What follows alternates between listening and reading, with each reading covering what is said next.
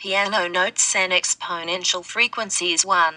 The C notes on a piano double in frequency each time you move up one measure or 7 white keys. This can be visually seen in the picture by counting the amount of nodes or peaks and troughs on the sinusoidal wave. That is, a wave up speaks downs, troughs ups again, and thereby has 2 nodes. Wave once and wave again 4 nodes. Wave 4 times has 8 nodes, etc. For playing each C note 2, we could say the frequency has an exponential relationship, or that it doubles every 7 notes you go up scale, as in exponential growth, or that it halves for every 7 notes you go down scale, as in exponential decay. 3. The equation for this would be, frequency equals, some constant, times 2 to the note number divided by 7, 4, whereby the note numbers in this example are defined as follows: C4 is 0, D4 is 1, E4,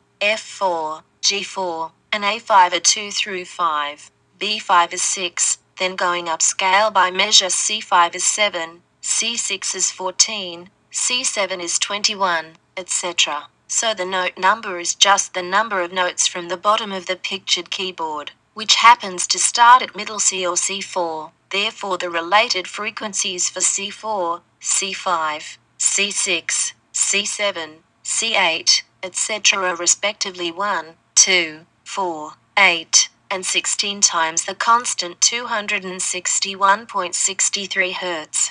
Or going down scale for the notes that are not shown on the picture, the frequency of C3, C2, and C1 are respectively 1/2, 1/4, and 1/8 times the constant 261.63 Hz.